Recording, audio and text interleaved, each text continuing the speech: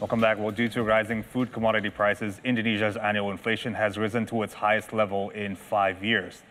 Now, on Friday, the Indonesian Central Bureau of Statistics announced that annual inflation in June came in at 4.35%. It is the highest level of annual inflation since June 2017, or highest in 5 years. The food, beverages, and tobacco category was the biggest contributor, and in that category, chili prices contributed the most to inflation. However, Indonesia's Statistics Bureau head said that rising chili prices was mostly due to weather factors which had hampered supply and increased prices. And meanwhile, monthly inflation also came in at 0.61%, higher than monthly inflation in May of 0.4%.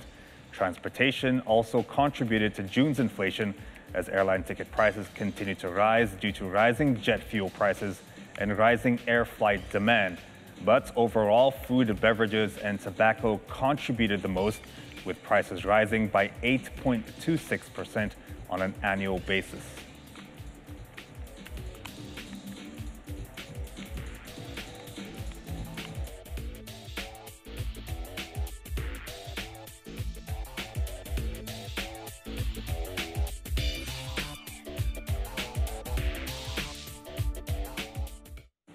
And to talk more about inflation in Indonesia, we are joined by Bapak Teguh Wicaksono, who is the head of the Mandiri Institute. Hi, Pa. Thank you so much for joining us this afternoon on Jakarta Movers Shakers. Thank you, Krishna, for the invitation. Right, so let's get into it. Annual inflation, highest in 5 years in Indonesia in June. BPS, the Central Bureau of Statistics, said that this was mostly due to chili prices and weather conditions causing supply issues. But in your opinion, is this a sign that inflation is becoming an increasing risk in Indonesia, Pa? Yeah, I think if we look at on BPS recent data about this inflation rate, and then we know that the food contribute a large share in this inflation rate. I think mainly due to the chili prices and also about this weather. But again, if we look at on the trend, even before this June, if we look at on the trend May, June, and probably July, we might anticipate that the inflation rate will be accelerated.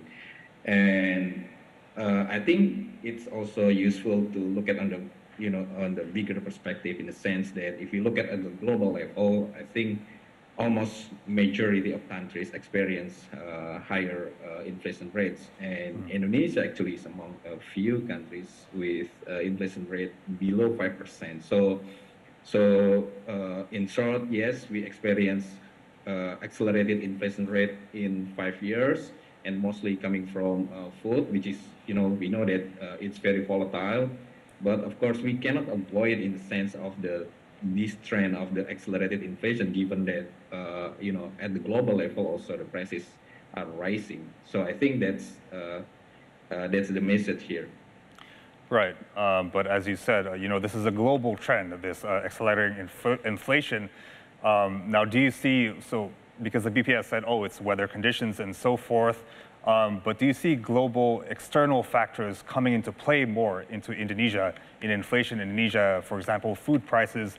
Is this something that's becoming more worrying? Is this due to rising fertilizer prices due to Russia's Ukraine war and so forth?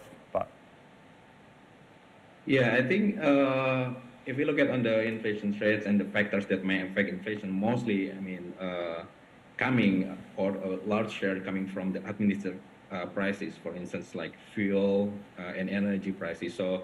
So far, the government managed to increase subsidy. So basically, energy prices remain stable, fuel remains stable, although the government, kind of ration about who's getting fertilizer, for instance.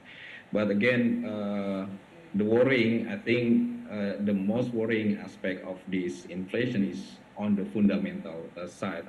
If we look at the price tell us something, right? So I'm worried more about the food availability rather than basically prices give signal about the food availability or food shortage. So I think as you mentioned about this export restriction on fertilizer, and also on Russian and Ukraine war, another worrying trend is increase in protectionism across countries. So, for instance, like India ban exports on wheat, and other countries also follow the same thing. So this, I think, contribute to worsening of the inflation rate. So I think this kind of the supply side that the government needs to address, not only on the monetary side, but also on the real sector, for instance, that we need to prepare about how to keep, the food, and also how to manage food prices domestically. So for instance, like probably we can procure or stockpile for a very long period about food, for instance, like rices and other things. I think that's from my side. Right. As you said, the food supply, there's, a global food crisis going on right now. President Joko Widodo traveled all the way to Russia and Ukraine to address this issue of a food crisis. So, I mean, do you see this as an increasing risk in Indonesia, food supplies and rising food prices, especially for next month? Do you think that will, further increase inflation next month, or how do you see it? Yeah, this I month, think excuse me. so far at the moment, if we look at on the rice as our main staple, I think with good weather, with weather right now, I think rice production will be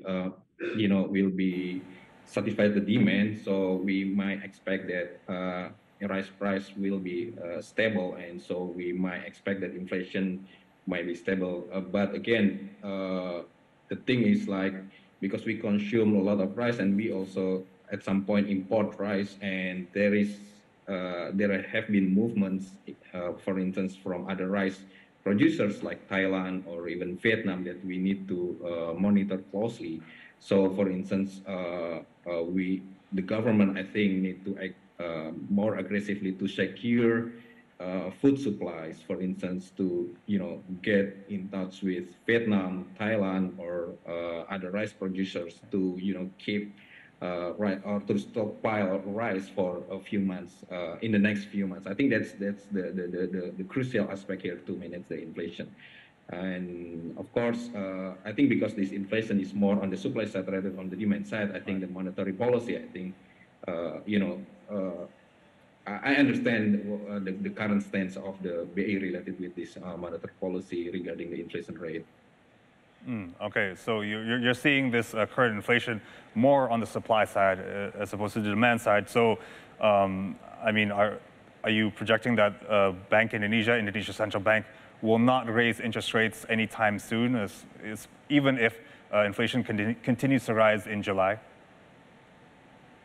I think if we see, Pak Perry's statement about, this the current situation, and also because it seems to me that BI will focus on the core inflation rather than headline inflation, and we see that the core inflation remains stable, and of course the headline inflation accelerated in the few months. So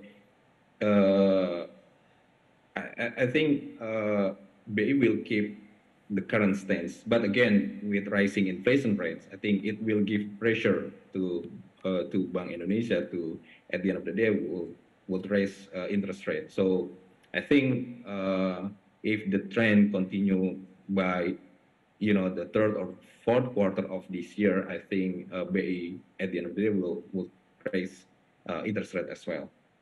Right. So are you projecting that Bank Indonesia could raise interest rates by the third and fourth quarter? And just talk to us some of the impacts that will have on the Indonesian economy, its performance and its growth, because we're seeing what rising rates is doing to U.S. economy, for example. Yeah, I think given this current trend with the accelerated inflation rate and also the concern about this global stagflation, I think we anticipate that BI will raise the interest at the end of the day by, let's say, the second semester of this year, and it might have impact on our economic recovery. But again, to put this into the perspective is other factors, I think, also help the economic recovery. So, for instance, if we look at on the current spending, we have what we call as Mandiri Spending Index. The MSI continue to increase despite increases in prices. So we haven't observed at the moment that increases in price somehow make households to reduce spending. But what we observe is despite increasing prices, consumers still spend, particularly on spending related to mobility, for instance, like traveling, gasoline, and so on. So Right. again, despite, I mean, like although BIMI increased rates, I think the other factors will help the economic recovery. And also don't forget that, commodity prices increase will also help Indonesia economy. And also from this fiscal side, I think the government also get a kind of a windfall profit because, the revenue, non-tax revenue coming from exported commodities increase the fiscal revenue. I think that's the positive side of the current situation. Right. You were making a very great point there because the Central Bureau of Statistics said that Indonesia does not need to worry about stagflation, slowing growth, but higher inflation. As you said, consumer spending in Indonesia is still quite healthy despite rising prices. So we're not there yet. Indonesia is still doing quite well. So I want to ask you, because Bank Indonesia is still confident that inflation can remain in their target of 3% plus minus. So what is your opinion? Do you share that same confidence, Pak? Yeah, I think given the current data, I think it's really hard to see that the inflation rate will be under BI's target, like 2 to 4%. So we anticipate that inflation rate might be above 4%, and I think by the end of this year, I think beyond 4%. That's what we see given the current trend on prices. Okay, but just very, very quickly, maybe you have about 30 seconds. You said inflation will continue to rise above 4%, but as you said, consumer spending is still quite healthy. So any fears of stagflation or anything like that towards the end of the year, or Indonesia's economic growth and performance will still remain positive towards the end of 2022, but just very quickly. I think I share optimism. Yeah, I think I share the optimism of BPS here because despite this inflation rate, somehow given that the government also receive additional revenues coming from exported commodities, so the fiscal space quite healthy in the case that the government needs to cushion the impact of rising imported prices. So that's why also the government.